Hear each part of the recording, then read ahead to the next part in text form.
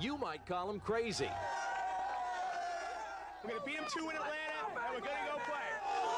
But they proudly call themselves Mets fans. You ain't winning here, you ain't winning in Atlanta, we're coming back because we're number 1.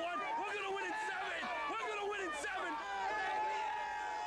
Their bold, brazen behavior has even rattled John Rocker, Braves pitcher. I would venture to say the majority of the Mets fans aren't even humans.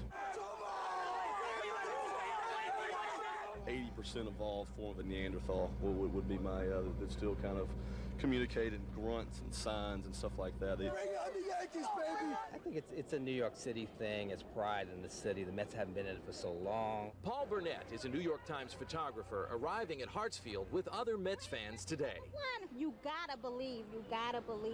If you're not doing your job, they'll tell you that you're not doing your job, and I think it's fun for them. I don't think they take it very seriously. Burnett even praises John Rocker for his verbal assault of the fans of the Mets. No, I think he's handled it quite well, actually. I think the way to handle New York fans is to give it right back to them because they'll give it to you.